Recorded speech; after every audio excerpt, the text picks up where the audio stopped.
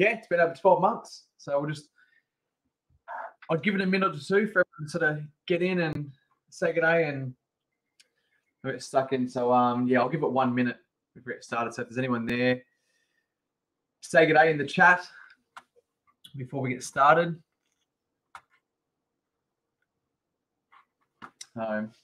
Cool.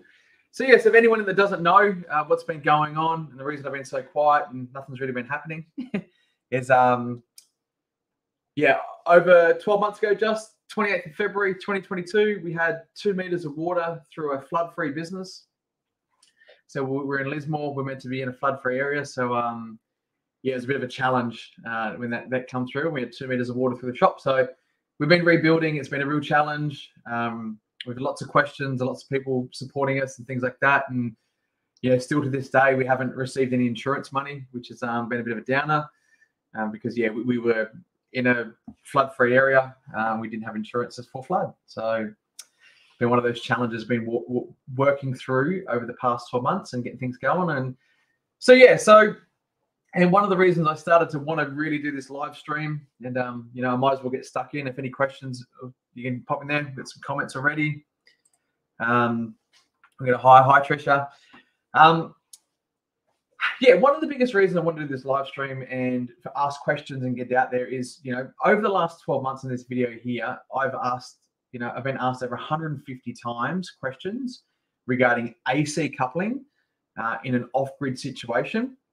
And in this today, I want to go through and run through just to answer everyone's questions and save me replying to everything on YouTube and lots of stuff to really help out that I can answer everyone's questions in one video because it's very time consuming for me to go through and answer everyone's questions. And something for me is really important. I want to make sure that everyone that asks a question, that we can help you with advice that can help you solve whatever situation that you want to do. So yeah, so this has been for us the last 12 months, probably actually one of the last videos I posted before the floods hit. And this is our old shop. It was interesting, after the floods, I come back in and this had actually caught on fire. And we actually, on that wall there, I can't see that one, we had a load of solar inverters on there. And basically, I think we had a SolarEdge EV charger, we had an ABB, that one there. We had a SolarEdge 3-phase commercial system, and we had a Huawei 3-phase commercial system. And all of them caught on fire except for the SolarEdge EV charger and the Victron. So when we go to the shop, we actually used to use this Victron to charge the batteries in the forklift. So overnight, what we'd actually do is we'd charge the batteries in the forklift all day, plug it in. And when I got into the shop, if you look at the other video, you'll see I commented that the Victron was still flashing and the lights were still on. And it was still cranking. So low voltage DC, hey? Where all the other inverters that caught on fire, I think it was because basically we didn't turn anything off. We didn't think we're going underwater. And yeah, so I'm 183 centimeters tall, and we had 1.92 meters of water in the shop. So about 5'11" for you American guys over there. We had through there. So cool. Look, I'm getting stuck into it. I want to show you, and hopefully I can answer as many questions as I can in this here about AC coupling and why I think it's actually really important. Yeah, why I think it's really important, really beneficial, and as if you're designing a system or you're a customer, you want to add this to it, why it's really beneficial. So I'm going to explain the difference between AC coupling and DC coupling first. So we'll start with DC coupling. So what DC coupling is with solar panels, it's DC standing for direct current. That means all the power that comes from your solar panels comes down. And normally we put those through an MPPT, which is a maximum power point tracker, where if you think about it, it's an automatic gearbox for your solar panels. So just make sure that your solar panels are in the right gear and get the maximum out of them. Now, back in the days, I really think very rarely people will ever use PWMs these days, which is a pulse width modulator. And all they were designed to do that when batteries got full, they would literally turn the solar panels off. And it's one of those things when you're designing solar panels, you could only have the panels a certain voltage higher than the battery voltages. So there's a lot of string fusing, lots of cables running from the roof and junction boxes and a lot of work. So with these days, the MPPTs, Victron have just released a new RS450/100/200, a lot of high voltage stuff Victron are doing. You know, you can put 10 panels in a string, one run set of panels down. It's more efficient, less losses and things like that. But just to, so DC coupling is pretty much direct current from panels straight down through a charge controller and straight to batteries. So it charges your batteries. It's pretty simple.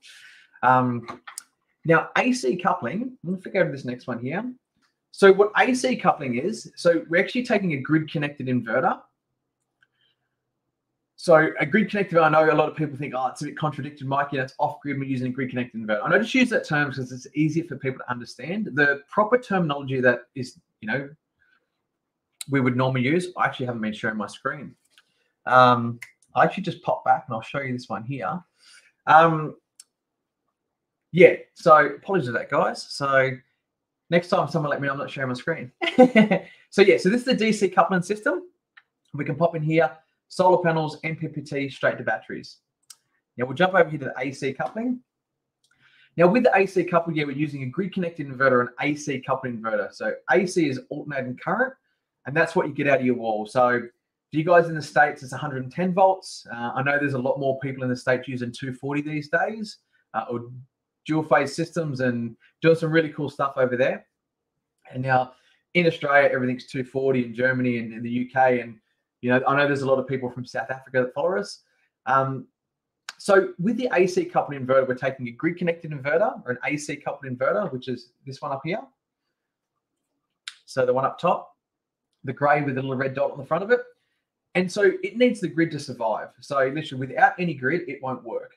So in an off-grid situation, what happens is the Victron, it keeps that alive.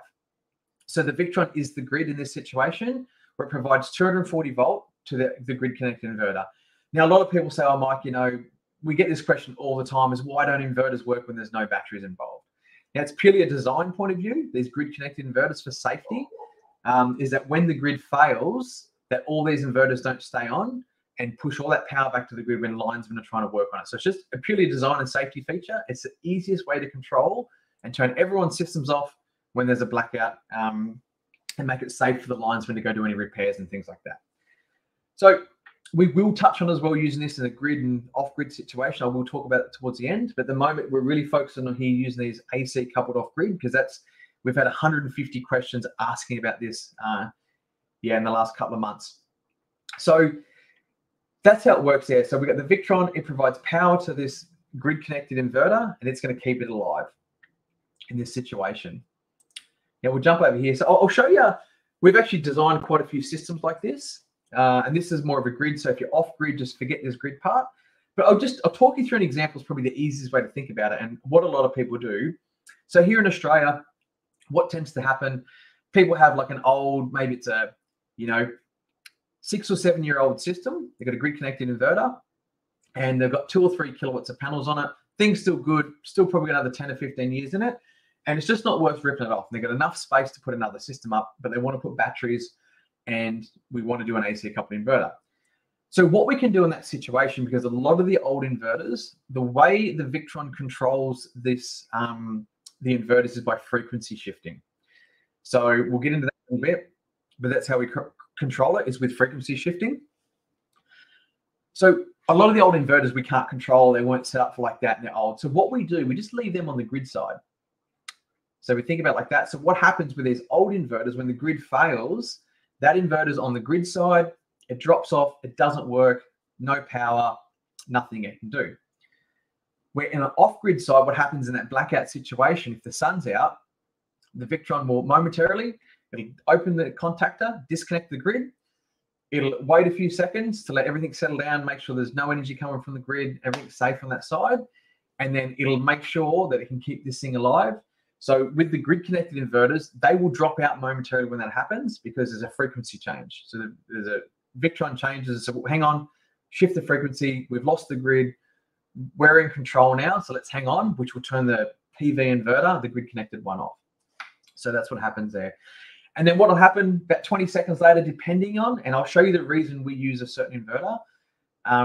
20 seconds to a minute later, most of the grid connected inverters in Australia, by law and standards, is at 60 seconds. They need to wait, have a think about it before they're allowed to start up and start ramping up.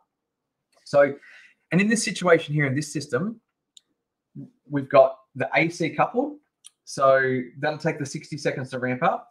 But the whole time you've got your DC coupled panels. So in this situation, and I highly recommend it if you are designing to use your DC coupled panels along with your AC coupled panels.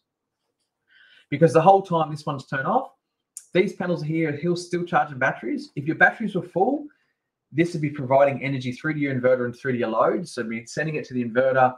The inverter would be turning that DC into AC and powering your house until this inverter started firing up. Now, some really good things about that there is that, you know, for redundancy, if you only get DC coupled panels and you have the MPPT fail, if you've got an AC coupled inverter in there, you've got that backup. So you've got two systems. And, you know, years ago, this wasn't a thing. We'd always designed with MPPTs. That's pretty much what everyone did. Then we started learning how to use AC coupled inverters and systems. And we started, you know, when I first started doing it, I would use like 4 panels to an MPPT and then put most everything to the AC coupled inverter. The more you use in your AC coupled inverter, the less wiring for the installer or whoever's doing the job on the roof. It just does actually make it a lower install. Yeah, it makes it easier to install, but you are dealing with higher voltages, so something to be aware of. Certain countries, you can't play around with high voltages and do stuff. I know in the States, you can do whatever you want. In Australia, for some reason, the electricity is a bit more dangerous in Australia, or they think we're not as smart as the Americans, so we're not allowed to touch it in Australia over a certain voltage. So something to think about. So the other benefits of, and one other thing I've started doing when I was designing systems for customers and involved in doing the designs, I actually started trying to split up about 50-50. So, because what I found with only 4 panels to MPPTs, what would happen, and the reason this is really good, is if the batteries are run flat. Now, if the batteries are run flat, you've only got, so we go back to this design here, you've only got this system here and you don't have the grid or you don't have a generator, there's no way for your system to fire back up and start back up because we need the grid. So if the Victron's gone flat, we need the grid. It's got no grid because it's shut down. It's gone into a blackout situation.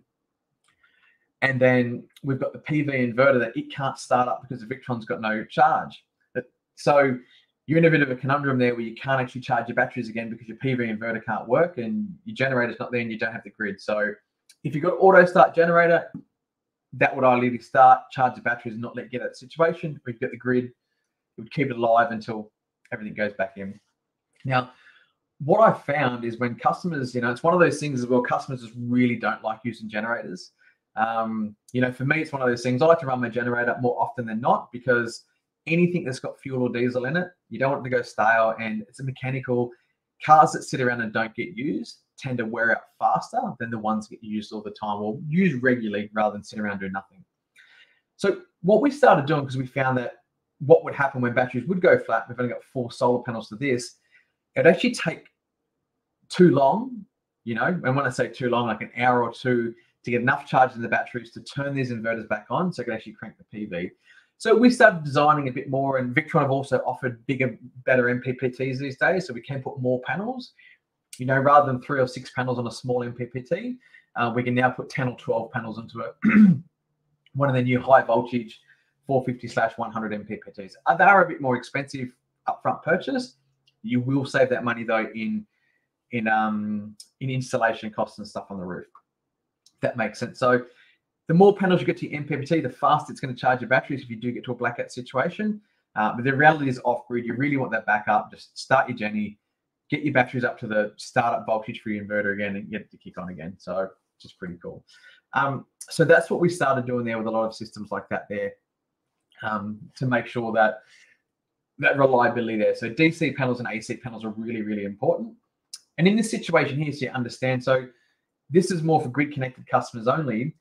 We put an energy meter in. Now, actually, we'll show you, we put an energy meter in. And I'll show you my house in a minute. So what happens is this here is actually on the grid side. The Victron actually technically doesn't see that. But what happens is when the Victron sees this old PV inverter for your grid connected customer, it sees the energy going back to the grid. The energy meter says, hang on, we've got energy going back to the grid there. Let's turn the charger on in the Victron and send it to batteries. So that's how the Victron will operate in that grid connected inverter system where they actually don't have it. A lot of these new Victron, you actually don't need an energy meter. You can just use a CT, which just literally clamps around your mains. There's a distance and stuff involved in that. So it is quite simple to do that from an installation point of view, where you get your access to your old inverter. So you have to rip that off and throw it in the bin. It's not useless. You've got your other PV inverter on your load output. So when the grid fails, you've got that cranking. And then you've also got your other panels direct to batteries. Now, if the grid was available, the only reason I'd say never put an MPPT in is if the grid was available or you had an auto start generator, because most of the time you find, and look, what I've learned, I've been doing this for 14 years. What I've learned, there's always a situation you get put in where you just don't have power. Always.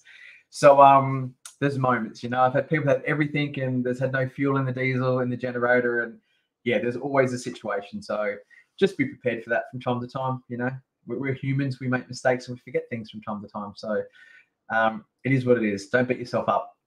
Now I'm going to move on to, I'm going to show you a couple of examples of a couple of systems. Now, this one here is an off-grid system. As you can see here, it has a PV inverter. Now, if you are off-grid and you do have one of these systems, I'll find what I can show you later on. But this is the AC load for this customer. You see the PV inverter is doing 1500 watts and the battery charger is doing the PV charger. So just a couple of panels. I think this system is about 6 panels, which go direct to batteries. You'll see everything that operates here like that, where it's cranking and going to batteries. As you can see here, technically this AC is come here, it'll feed the loads. And then when it's finished with those loads, it'll come back over here and the Victron will take it and put it back down to batteries. Where this one here, just follow the dots, it's going to put direct to batteries and charge your batteries. And later on this afternoon, what you'll see in these systems is that one of these normally gets turned off. Some systems will keep both on. It just really depends on your energy load, how much you use. Normally what happens, one of these two get turned off. Normally it's the PV charger will normally get tripped off. From the Victron, it'll control it. And what it'll do, it'll actually send through all the power to run the AC loads, and any excess will come over to batteries. And that's what normally happens later on, and it does a frequency shift, which I'll get into that in a minute. Cool, this is my place. Here we go. So the off-grid shop. So yeah, so I'm on the grid. I use my Victron here as my backup system, and I have no PV in a blackout situation. So I don't have anything over here. I will have an MPPT. It's sitting in the shed on the bench with the panel sitting at the back on the wall, and it's been like that for, yeah, good 18 months, I reckon. So it just is what it is. So as you can see here in my system, I've got my PV inverter here. It's coming in and charging the batteries, and the current inverter I'm testing at the moment has only got a 3,300 watt charger. So we're charging the batteries flat out as much as it can, giving the excess to the loads, and then feeding everything excess to that to grid. What it can't use is putting out to the grid there. So it actually looks like the math is not correct there. It looks like one of my inverters actually dropped off the internet. So I actually have 2 inverters. If you look at those calculations there, that's 3,000. So really let's tune all that up. AC loads and stuff's come back to the grid. So yeah, so one of my inverters has dropped off the internet, because it's probably really, we'll jump over here, we'll actually jump over to Solar Edge. Oh no, still saying 3, so we'll have to double check that. We'll get some calculations not doing so well over there. Let's jump up to 5. Oh no, so it's 3, so to double check that one. I think one of my PV inverters, it's dropped off the internet, because yeah, those numbers there are not working out. There's too much energy being used and charged for the amount of PV going on. So I bet one of my inverters jumped off the internet, and that's I suppose the downside with wiring things with Wi-Fi is when that happens, your data just doesn't look right. So that's my place there. We'll jump into another off-grid place. Here we go. Now, this is another off-grid place with a PV inverter, and this is a perfect one to show. Okay, great. As you can see, it's got 0 AC loads in an off-grid situation. And what that means is they've actually got 2 inverters out there, and one of theirs has actually dropped off Wi-Fi. So they've got one inverter running the AC loads, and then you can only see the information from this one, and that's why it's 0. So if you do have a system like this and you're not seeing your AC loads, because a lot of people say, Mike, I've installed this PV inverter and therefore my energy loads have disappeared. I know I'm using energy. It's just that the system can't see it. That's all it is. So it can't see the PV. So guys, I'll give you questions in 2 secs. So that's why the AC loads go to 0, because the Victron just can't see that AC load basically because it's dropped off the internet. And we used to use energy meters all the time to read the PVs. Wi-Fi got a lot better. I don't know, this system here, we actually have an issue with it when they shut the garage door, that the system drops off the internet. So they're actually getting everything hardwired and things like that. So, which would be really good once they get this hardwired. We won't have these days where the thing drops off because the garage door is shut on this property. So so that's that one there. Let's jump over to here. Okay, so some tips and tricks about AC coupling. So if this is something that you want to do, it's a 1-to-1 rule. So if you've got a 5 kVA Victron, over here, 5 kVA Victron, you can only have a 5 kVA PV inverter, if that makes sense. So you can't put bigger. I have actually done bigger in before. And if you think about what I've done before, because there has been situations where the one I've actually done it with, we had an 8 kVA Victron and we wanted to put 11 kVA of FEMA AC coupled inverters on. And what I did to trick the system is, so I actually put the energy meter in. So what happened, we had the PV inverters. So there's PV inverters, and then we had the loads. And then on this other side here, I put an energy meter. So when the system would crank up and feed the loads, I would then tell the energy meter we're not allowed to send more than 8 kilowatts back to the multi-plus. Now, we are running a risk. If something goes wrong, we could break the multi-plus. But that's what we would do, the Quattro in that situation. We could break something. We are running a risk, but we gave it a go. Customers willing to test it out and run that risk. And so far it's worked great. And so the system just, PV inverter works. It feeds all the AC loads. And so that allows the inverter to ramp up really, really high to its maximum if the AC loads need it. And then it goes through all the loads and goes to the grid connector. Normally it's an export meter. And then it thinks that it's actually exporting back to the Victron, and it's not allowed to put more than 8 kilowatts. So as soon as it comes through here, it comes to loads and then gets to that export meter, it ramps down and says, okay, we're not allowed to send more than 8 kilowatts past that. If you really want to be safe, you might pull it down to 7 or 6 or whatever to make sure. And the reality is, in most of the Victrons, is if you were doing that, your battery charger wouldn't be able to handle the excess current anyway and charge the batteries flat out. So you might be able to reduce it down to 4 kilowatts to the Victron, and once it's gone through the load. So that's just something, a little trick that I've done over the years. So cool. So what I'll do, guys, before I hand to the next few sections, I'll actually answer some questions. So what have we got here? Cool. Mr. Snowman, question from the UK. In a system with a small amount of solar panels, what is the smallest grid-tied inverter that a multi-plus can use? Look, I think the smallest, it's going to come down to the PV inverter. It's not about the multi-plus. The multi-plus, it's actually the maximum, which I just talked about then. So a lot of grid-connected inverters, or the PV inverters, will have like a 100-volt minimum startup. So you're going to want, so say, for example, panels are 40 volts each. I would recommend maybe put at least 160 volts in, because you will get that situation on the daytime where it's crappy, your panels are only doing 80 volts and your grid connected inverter won't fire up, if that makes sense. So that's something to really think about there and be aware of. If you're going to go minimum in the smallest amounts, it's more about the maximum. You can't go over that. Or if you want to, like I said, I just did with the energy meter, I export it. So the grid connected inverter thinks it's feeding back to the grid, and it won't feed any more than what we've told it back to the Quattro. So you can do cheeky things like that. So Mr. Snowman's another question. Yep, I think that was the same question. Yep, cool. We've answered that. Awesome. Cool. I think we've answered everything else in there between now and then. Done. Yep, I think I've talked about everything else, all the other questions that have been asked. Okay, so some other things I want to talk about that, and we'll get into this frequency. So what I'll do, I'll come back here and I'll show you on this system here. So what happens is the Victron controls things by frequency, and frequency shifting is something that's been used for a very long time around the world. Anyone that's got off-peak hot water, that's how the networks do it. They're really consistent, the big generators that power our networks. So what they do is, to turn the hot water on, they change the frequency. and they might send a really high frequency through the network. And that tells all the hot water relays to open up, and it's basically a dump mode. So when the network's got a lot of energy, they frequency shift and they send out those energies. So here in the Victron, we can see it's 50 hertz. If you're in the States, it's going to be 60 something. And depending what country, and most Germany, UK, I think the UK is actually 240, 60 hertz. I'm not quite sure. If anyone from the UK knows that, whack it in there, so let us know.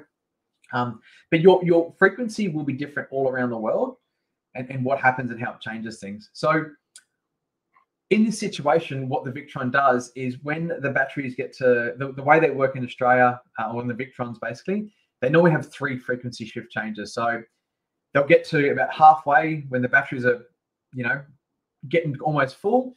They'll say they'll change the frequency and say, hey, hang on, we don't want all that PV power, throttle back, and we only want half of it. So if you get a 6 kilowatt inverter, a PV inverter, the Victron might say to it, hey, we're just going to shift that. We're going to slow it right up. We only want half the energy. So it'll turn, the PV inverter will go, okay, great. I'm only going to give you half my capacity. Now, that's really good. And I'll just explain Selectronics. So in Australia, or anywhere in the world, Selectronics is probably, well, it's not probably, it is the best inverter you can buy in the market for. It's the best money you can buy. It's the best quality inverter that you can get anywhere in the world, basically, hands down. It's made here in Australia. It's unbelievable. Does it mean it's better than Victron? Not really, in my opinion. Victron has a lot more smarts and things like that. But if you wanted like the best, most reliable, 99.9% failure rate, non-failure rate, you'd be going with the Selectronics. The problem with Selectronics and frequency is they don't do it real well, and they don't like it. So the way Selectronics do it is with their PV inverters. And I'll explain to the reason that we use the ABB or FEMA over the Froniuses later on towards the end of it, and why there's such a better inverter. Now, the way Selectronics do it is, technically you have to send your inverter to them. They put a card in there with a cable, and the Selectronics themselves control all through communications. They control the PV inverters.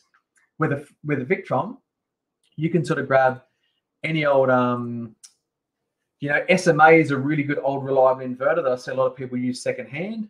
There's most inverters and most newer inverters these days on the market you can use. Most inverters will have a frequency shift change. So you're not limited to, you have to use the FEMA or the Fronius. And look, the FEMA, in my opinion, is like one of the best inverters in the world from a grid connected point of view. You don't have to use one of those. Like if you're looking to save money and do this, there's a load of SMAs are out in the marketplace. They have a microgrid setting where you can actually just click that for your country, and it'll change the settings to match the Victron, and you're pretty much done. Connect it to your Wi-Fi, and the Victron will be able to see all that sort of stuff. So if you jump on the Victron forums, there's a lot of information on there, and I'll put some links down below to be able to access that information. Okay, cool. So we've got that there, the PV inverters. Now, yeah, that's the reason. The reason we use the FEMAs, I actually sort of jump into this now. So in an off-grid situation, I did the calculations a few years ago, and everyone, you see most grid-connected guys you talk to, they're about, oh, Fronius is like 98% efficient and this and that, and blah, blah, blah. It's all about efficiency, efficiency, efficiency. Now, look, the reality is I've done the numbers once between a 98% efficient inverter and a 97% efficient inverter. In over a 10-year period, so the warranty period, which is, I'll use Fronius as an example compared to the FEMA. Fronius is a 5 plus a 5-year warranty. So you've got to register stuff, do things to get your warranty. And then, it's only parts for 5 years and labor for 5 years. And the next 5 years is different and blah, blah, blah. But the FEMAs, they're a 10-year out of the box, no have to fill forms out of lodge stuff or do something different or pay for something. It's just bang, you got a 10-year warranty. Simple, it's done. But the real reason we use them off-grid from an efficiency point of view, honestly couldn't tell you the difference in the efficiencies. And if you really want to know this, talk to the guys at Selectronics, so the Australian company, and ask them. If you ask the engineers down there and ask which is the better inverter, all the engineers will say the FEMA inverter, because they're a lot more programmable in an off-grid situation. But the one thing that's really important off-grid in this situation is they're faster. So think about it like this. When we turn a kettle on in an off-grid situation, when we're doing AC coupling, what happens? We turn that kettle on, And when we turn the kettle on, the Fronius might be like, oh, I'm hanging out, I'm shifted. And the Victron says, oi, come on, mate, let's go. We need some power. The Fronius be like, yeah, mate, I'm coming. I will get there. 20 seconds later, the Fronius says, hey, all right, I'm being a big extreme here. But the Fronius will fire up, help you give it a load. And so what happens with the Victron, if we just pop back over here in that situation, we'll just look at my place. This is a good example. So what would happen in this situation is the batteries would provide the load and help support this load until the PV inverter fired up. Maybe look at these guys' places. So if that makes sense. So why it's waiting for the Fronius to wake up and get over its yawn and brush its teeth and do its thing, you flick the kettle on, you're hammering your batteries, you're pulling everything from batteries, and the Fronius finally gets around and says, okay, a few minutes later, supports the load. Once it starts supporting the load, the battery's like, okay, we can go back to rest now. It's daytime. We don't need to work of the day, That's the whole point with the battery. So with the Femers, we've actually got a program. We've done a lot of research. We've played a lot with this over the years, and we actually have them that instantly. They it's within 2 seconds, basically. Within 2 seconds, the Femer's like, right, let's go. Come on, let me do that load. I want the batteries working of a day. The Femer's like, me. I'm going to get that load and I'm going to power it. So it's really different. So just from a cycle point of view and like looking after your batteries and protecting your batteries with these Femers, they tend to happen a lot faster. I'm being a bit dramatic and a big extreme here just to get the point across, but that is the reality. You will cycle your batteries less by using a Femer because they're so much faster. And there's not an inverter in the world on the marketplace that has the programmability or that's as fast as the Femers. So, and if you really want to understand the data, talk to the guys at Electronics. That's where I got my information from, the engineers down there, and they prefer using the Femers any day of the week. They said it's like chalk and cheese. But Fronius has a fanboy around the world, and everyone loves the Fronius, so something to think about around there with the Femers. So, and just to touch on that, ABB, they're an Italian company. Femer's an Italian company. ABB sold their inverter. Femer brought it. But ABB actually purchased an Aurora brand, which had a load of failures, a load of warranties and issues. And unfortunately for poor old ABB, they brought it at the time when everything just failed. And ABB had to honor all that, fix all the warranties and deal with it all. And it's just complicated. You imagine buying a new business and then you brought all these products and they've just all failed on you, So would have been not a nice thing to experience as a supplier. And ABB had to fix all that. They did. They honored it. They did take a bit of time to get it fixed and sorted because they just brought a new business and everything just failed. So they lost a lot of confidence in installers because of the time they took to deal with that, and customers weren't happy, waiting and that sort of stuff. So it's just one of those things. But yeah, from my opinion, from Femer, ABB, since we've been dealing with them, we've been really installing these things for about 6 years. And I've had less than 5, I think 4 failures we've had. And I actually think 2 of them been really recently. And I think it was an installer issue that actually installed them. It actually happened within the first few days of the installation, which makes me think that it was an installer that basically that did it all, that installed it was the problem. So, and they were really good. Femer, with the failure on a Saturday, I submitted the paperwork on that Saturday to Femer. They got to work Monday. There's a bit of an issue with the paperwork. We got it fixed Wednesday. Customer had inverter Thursday. So it was actually really amazing and fast. If there wasn't an issue with the paperwork, like if I actually probably would have launched the paperwork on a Monday rather than trying to do it on a Saturday, the customer probably would have had the Tuesday or Wednesday would have the inverter in a remote area in Australia. So it's pretty amazing, that customer service. So, and I see a lot of installers, I know a lot of installers do watch these videos and maybe think about giving Femer a go, because I know there's a lot of other companies out there that take months to get you paid, get your inverter and swap it over. And I think, and that customer actually really wasn't happy with the experience that they had. Because the installer has stuffed up 2 inverters, basically, in my opinion. That's where I'm sticking it. So, and yeah, the customer wasn't happy, and like, it's amazing. Saturday product, Thursday after stuff up with the paperwork. So amazing service it asked me from Femer. So I'm all for Femers. So cool. Yeah, so that's the reason we use them, because they're so much faster. Now, what I want to show you a couple of other tricky things that you can do with AC coupling and why AC coupling is so powerful in an off-grid situation. And I want to talk about these catch relays. So this is an Australian-made product and what you can do with frequency shifting. Now, you can actually buy this and have it installed anywhere in the world.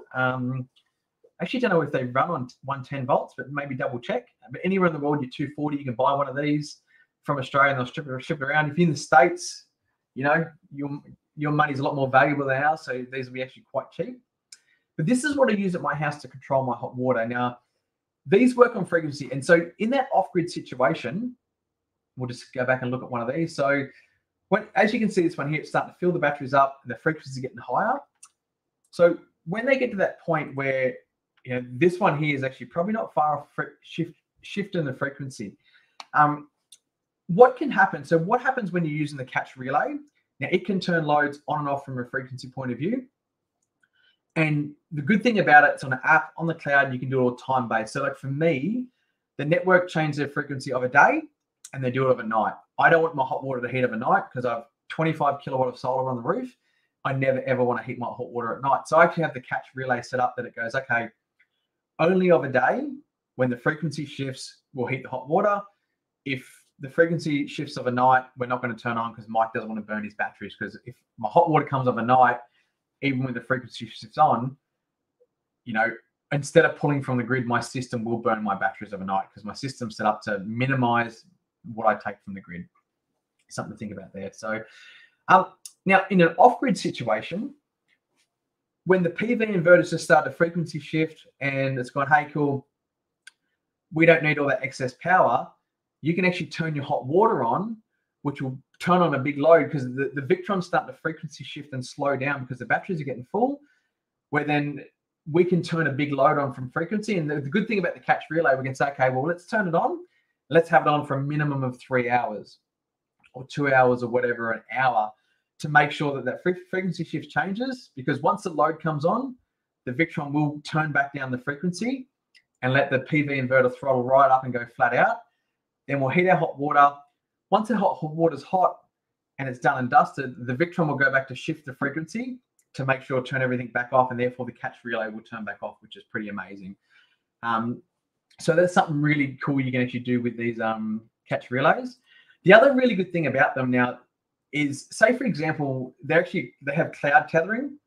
So if, say for example, you know, you might have built a, you know, just the way hot water works, you know, off grid, we get a lot of sheds. We put this whole solar system on the shed, in a paddock, away from the house, and the hot water's over in the house. So with these, you actually buy a cloud version. So it's got a SIM card in it. You can get a Wi-Fi version as well, so you can actually connect to the internet. You don't have to pay for the SIM card in it.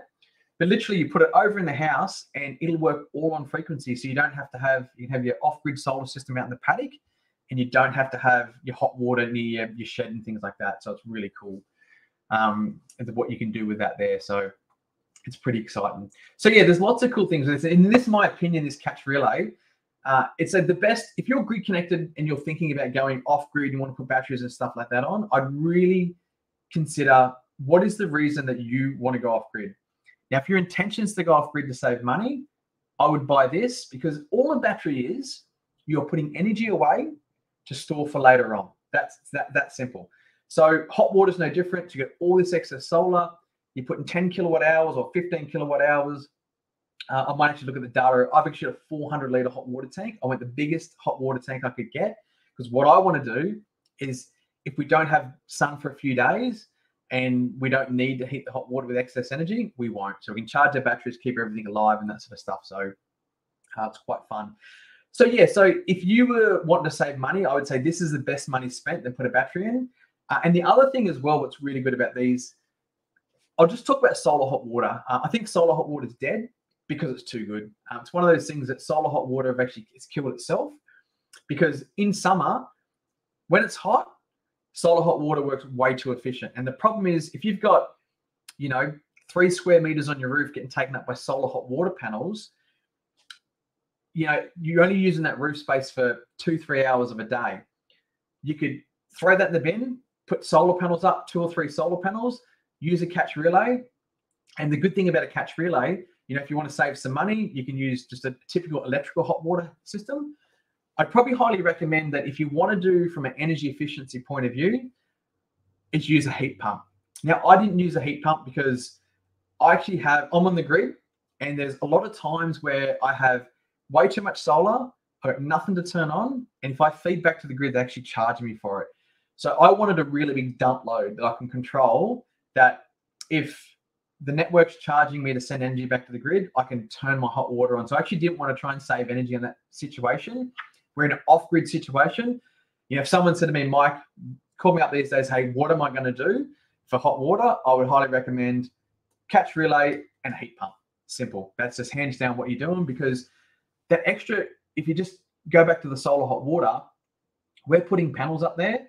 Once you've heated your solar hot water and your hot water's hot, we're taking that roof space, that 3 square meters of roof space, and then we're going to put it into an EV or run loads in your house or other things we're going to do with it. We're instead in a solar hot water situation.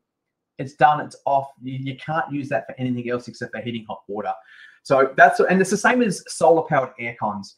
Everyone's, I need to get a solar powered air con. I'm with the opinion, leave the panels, because you've got to buy more panels for your solar air con. If you're not running the air con, you've got panels sitting on your roof going to waste. So I think about having all your panels in one system and having smarts that you can heat the hot water, charge your electric car. I'm getting more and more people asking me about electric cars and stuff off grid. So this is something to think about in that situation there. So cool. So that's my opinion when it comes to solar hot water and off grid. And the really good thing about it is, back to this AC coupling, what I suppose this whole video is about, is we can everyone's dropped off. We can use that frequency when our batteries are full. We can use that frequency to divert the power into, you know, and the catch relay can just turn loads on. So it could be an irrigation pump off grid. So you might go, okay, cool, Mike, when the frequency shifts, and that's why I love the Victron with this frequency shift, because it's been used by the networks for so long and it just works. You know, it might be, okay, you know that your batteries are full by 11 o'clock, and you might say to the catch relay, well, don't come on the first time. You know, when you get to 52.5 hertz, maybe only start the hot water circuit. And then maybe later on, once the hot water circuit's done, we know that's done and it's gone through its cycle, hot water's hot. When you get to 53 hertz, let's turn on the irrigation pump for 2 hours. And so you can turn on another load. So therefore you can pump water up to your header tank and store your water for later on. So I'm a big believer of having everything in one system. And it's the same as gas. I'm not a big fan of gas. I never really have been. With gas, it's more finance the way I think about it. With your gas cooking, gas hot water backup, I know people do it because of costs and things like that. I personally would rather have electric hot water. It's cheaper.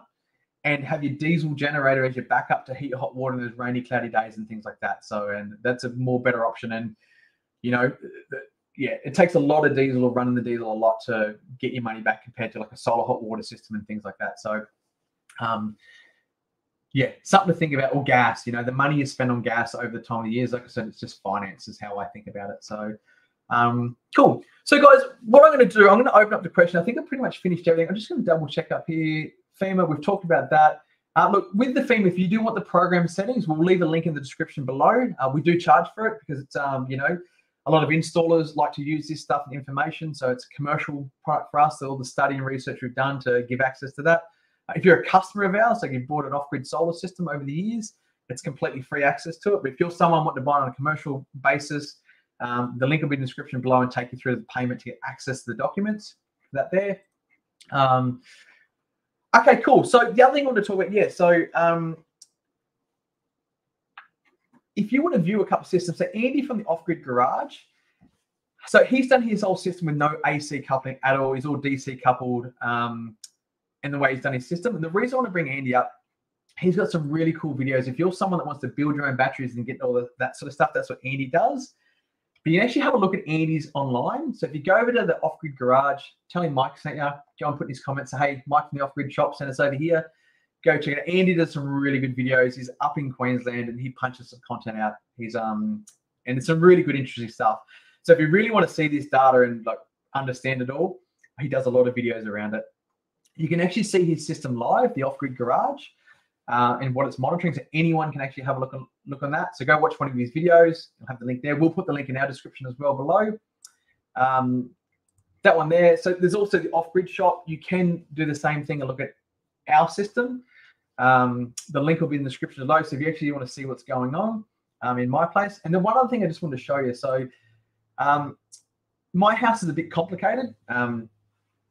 There is a video which we'll post up here I'll put the link in the description below about my house. I actually have two systems. So I actually have two batteries. You see my battery just, well, it was 30% before, it's gone down. What's going on? I'll show you how my system works. So I've got a solar edge system. There's a lot of Amber Electric. I'll just quickly touch on this. A lot of people ask about smarts and things like that. Yeah, it's all very new at the moment. So I brought this system here and installed it for money making. So I'm on the grid. When the energy is cheap, we charge these batteries. When it's expensive, we dump back to the grid. So the blue is all self-sufficiency. Red is we're buying from the grid. And green is we're selling back to the grid. As you can see here, I've like no load here overnight. Because what happens overnight is my house runs on the Victron. We'll come back to the next day. We'll do that. It's up here somewhere. Go to the next day. Pop it in the morning. See, just after midnight. Over 8 kilowatt hours battery storage at the moment. My Victron. Yep. I think six. A bit over 6.5 kilowatt hours on the Victron. So the Victron goes flat, and then we jump over to the solar edge, and we run off the solar edge until the morning, and we start firing back there. So these little red bits here and there are just sort of miscalculations, stuff from time and monitoring. But that's how my system works. So I have two complete battery systems. That's another question we've been asked quite a lot. Is a lot of people say you can't have two different battery systems, and I think it comes down to a lot of installers just don't understand. That's how I do it. And the monitoring is not good, because if you look at mine right now, it thinks my house is pulling 6 kilowatts from the grid. On that one, we jump over to the Victron. Says we've got 7,000 watts loads, and it says we're taking nothing from the grid, you know. So from a Victron's point of view, and that the reason the Victron is taking nothing from the grid, because it can't see the hot water and it can't see my car charger.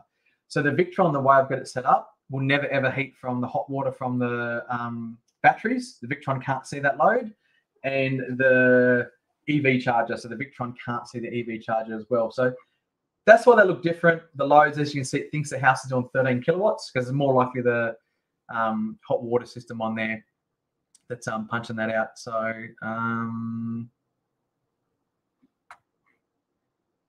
cool. So yeah, that's why it's different. A lot of you guys don't do that. I've tried with Solar Analytics before. Solar Analytics is a really good monitoring platform. It's just not really good for batteries, and I've got way too many things going on to try and get a really good monitoring data for my system. So it's a bit complicated. So cool. All right, guys. Well, that one's there. Off-grid garage. Yep, us. So if you want to see any of these systems, this solar edge system is live as well. The link will be in the description below. You actually can see the solar edge system. You can see my data. You can stalk me. You see when I'm buying energy from the grid. So there we go. We're buying. So that's actually the hot water coming on, and there's just not enough to service that load. So I'll quickly show you the wholesale market right now and what's going on. So this is a free app. If you do have an EV charger, or you got an EV and you're grid connected, it's app, isn't it? App charge HQ. That's the one we want to see. Let's go have a look. Always. Okay. So as you can see from the wholesale market right now, the feed-in tariff or usage is only 5 cents a kilowatt hour. So I'm on the wholesale market. So I play around and buy wholesale. So even right now, like most people paying about 30 to 40 cents a kilowatt hour, I'm only paying 5 cents. So, and that frequency shift has come on and told my hot water to heat up and do its thing. And also my car's charging at the moment as well. So what would be happening here in my settings, I've actually probably got, can I do it from here? Stop my car. It's on auto. It'll turn the car off and stop the car from charging. But what I think I've actually got in here is if the rates are less than 9 cents, charge the car, because basically my wife, you know, basically she drives, sometimes takes the car every day, and we can't charge every day, so we need to charge it overnight. So we've got it set up that she's always got power in the morning. She needs to take the car and stuff like that. So so we got it set that if the prices overnight get cheap more than 9 cents, and normally that happens, our batteries are normally going flat. It's at 3 to 7 in the morning sort of time, and it'll actually charge from that there. So cool. So all right, guys, I'll jump into some questions. So I think it's finished what I wanted to talk about. I hope I answered everyone's questions out there. So Mr. Snowman, the electricity company charge you for giving them more power? Yes, they do. So in Australia, and look, it's just more for human behavior, because unfortunately that's how humans react is, you know, when we charge people to do things, it normally changes people's behavior. So what they do in Australia, on the weekends, it's very common that when there's no one around using energy, they want to try and stop all the big solar farms and everyone sending all the energy back to the grid because they don't want it. I'm actually trying to work with something at the moment on for low-income earners that are in housing commission houses and things like that in Australia, that ideally, if we can get everyone to get a smart meter and get everyone on the wholesale market, as you can see, the price has just changed, jumped up to 7 cents. In Australia, every 5 minutes, the prices change. So it's a 5-minute market. And so what happens on that 5-minute market there is there are times of the day, yes, when it's in negatives. And if you don't have solar and you're using energy from the grid, you actually get paid to use energy from the grid. So what I'm trying to work out and is work with low-income houses and get the government involved. And there's a few different companies I'm talking to at the moment there. What we can do is put smart meters in everyone's houses and really help these people. And rather than try and put solar up, and we just put smart meters up, we get everyone on the wholesale market. And when energy is really cheap, we just put a battery in everyone's houses. It's really going to help the network out. Like if someone said to me today, Mike, you're grid connected, would I put solar up or a battery? I'd say forget the solar, get on the wholesale market and just put a battery up, because there is so many times during the week. I would say at least during the week, 2 or 3 times you could charge your battery for free. And most weekends between 9 o'clock, 10 o'clock at the latest, through to about 2, 3 o'clock in the afternoon, you can charge a battery, actually get paid to charge your battery during those times. So just think about it, like the easiest way to understand when they're giving energy away for free is when you're at the beach on a really hot, good sunny day and you're out enjoying yourself. That's when normally they give it away for free, because no one's using the energy and they want to encourage people to use it or lose it, basically, and stop everyone from feeding back to the grid when no one's around. And that's how they try and stabilize the grid to reduce what goes in. So, which is cool. So if anyone else has any more questions, just post in the comments down below. Cool. Mr. Summer, thank you. 50 hertz in the UK. Awesome. So 50 hertz in the UK. I know the US is 60 hertz. Awesome. Done. Cool. Yeah, was anyone else got any more questions out there? Anything else I can talk about that I haven't answered from an AC coupling point of view? I might actually just jump into that video and just actually have a look at a couple of the questions on this one here. Leaning towards more micro inverters. Yeah, cool. So micro inverters. Yeah, micro inverters, same thing. You can frequency shift them. Look, there's actually Enphase have pretty much dominated and owned that market until Holy Miles has come around. I think that's what they're called. They've got a really good concept. I like what they're doing with their micro inverters. And honestly, after the Lismore floods, I was like, I'm only ever selling micro inverters moving forward, because everyone lost their solar inverters in the floods, because literally the floods went to everyone's gutters, so which is pretty crazy. Okay, cool. Thanks, Brad, for the great job. Okay, Solar's PV inverter. So yeah, so look, a lot of these cheaper inverters, and Solar is a cheaper, like I'd say it's a cheap quality inverter. They just work. There's a lot of them in Australia, and basically with those lot of cheaper inverters, you just need to check whether they can be controlled by frequency, and it's going to be like when they were made. Most things in Australia, if it's like a 5-year-old inverter, would have that frequency shifting capability. Clever, I thought using a PV inverter, battery inverter. Very clever indeed. Thank you. Love that one. Most informative video question asked, please. Do all grid-tied inverters work in the same way? Yeah, so that Zeva Solar, I'm pretty sure it's Zeva Solar. They will work, because Zeva Solar, I think if you open them up and go to SMA and Zeva Solar, if Simon watches this video, I'll get Simon to comment on that one there. I'm pretty sure it's Zeva Solar. They're actually an SMA. They're both a German company, really good quality inverters, and I think they're made in the same factory basically. So Zeva Solar is something that probably would work. Solar Edge inverters. Now, yeah, so with Solar Edge, it's a good one. I used to be a really big fan of Solar Edge. Look, I think they're a great product. If they really compete that micro inverter shading and things like that. I think we were in Australia one of the first companies to do SolarEdge off-grid. And I think we do have the document somewhere where we actually only ever did one because we basically stopped. If anyone that doesn't know that we don't supply products anymore, we don't sell products. We only do consulting and advice and design work now after the floods. So we don't supply any products anymore. Now, SolarEdge inverters do work off-grid. We've got one. Yes, it cranks. It's great. I love it. So it does a really good job. So it's good. Okay. Grant says, oops, apologies. So why hasn't someone developed a single unit? This is what you're suggesting. So yeah, it's very interesting. I think it's more the cost where someone hasn't sort of created that. Well, technically that's what an AC coupled inverter is, or the all-in-one inverters. And, you know, yeah, so in the States, if you watch the Will Prowse, he does a lot of stuff. But yeah, I think technically there is some of this stuff that's already done out there, all in one unit. I just don't think you get the quality of what you can do putting it together yourself.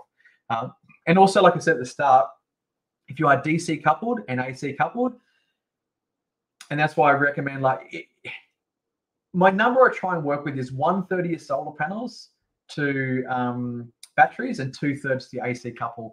And that's the other thing I was going to show is two different brands. Yep, two different brands. As long as, yep, one shed, one house. I covered that. As long as they both can be controlled by frequency. Can you make a parallel between grid tie inverter and any standard off-grid inverter? Look, as long as the grid connected inverter, the off-grid inverter does have frequency shift. And like I said, the Selectronics won't. They do frequency shifting, but it's more, the Victron's very like, they can ramp things up and down, and they can smoothly do it the way the Victron works.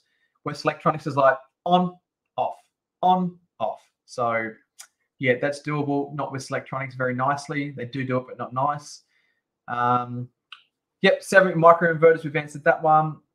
Does it apply to most off-grid systems, specific models and brands only? So look, most systems will have a frequency shifting, but Victron's just one of those ones that just does it the best, and it's something that they just owned and they do, and it's great. So cool. Well, guys, I think I'm going to wrap it up. There's no more questions there because we're getting onto the hour. We want to keep it under an hour. Thanks, Part-Time Planning, for the thumbs up. Really appreciate that. So, and cool. So, guys, thanks for watching. I hope this has been informative. And yeah, any comments or questions you want to know, like, post down below. Is anything you feel I didn't cover? Yeah, whack a comment down below, or just give me some feedback on that there. And if there's something else you want me to make a video on, every Friday we're going to be doing these live streams, and we're going to be taking all the questions from YouTube from the week before, and we're going to help answer everyone's questions live. And if you can't be here live and you want a question answered, Easton is basically a new marketing manager. How do we do this? There is somewhere on here on our channel on the Off-Grid Shop. We'll just click over here. Okay, the Off-Grid Shop website. Here we go. That's our useful links page as well. So there's some links to some useful links. And on our website as well, you can actually subscribe. So you can actually come in here. I don't know why it's not popping up, but there's a link in there. You can come put your details in and subscribe, and just send us an email or just write the message on YouTube. It doesn't really matter where. Someone will check it. If you put the message on YouTube and let us know about it, we will check it out, and we will collate it up, and just, yeah, you can watch the video another time. So cool, guys. Thank you. I really appreciate your support and everything over the years, and I really hope this information has been helpful. And yeah, there's 2 things in my life that I think are the 2 most important things you can give anyone is your time and your attention. And I do really thank you for giving me your time and attention. Till next time, guys, have a great day.